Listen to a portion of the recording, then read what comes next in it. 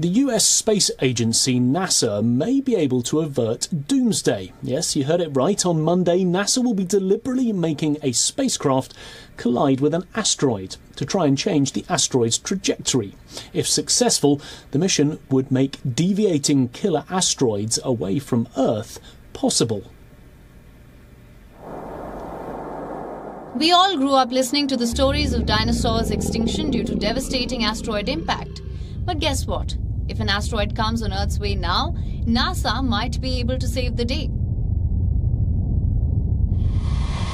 NASA's spacecraft named DART is about to zero in on an asteroid millions of kilometers away, with an intent of slamming it head-on at a speed of over 22,000 kilometers per hour.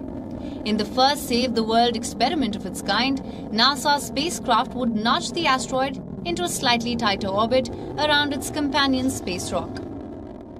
Planetary defense is like earth science and space weather. It's one of those domains of science that really can have societal impact.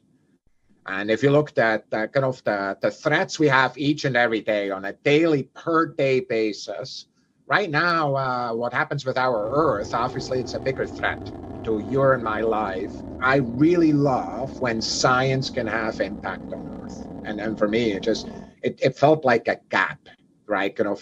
Kind of an unmet need, kind of an unmet potential for us to really show how our science of asteroids and so forth can really help humans on Earth.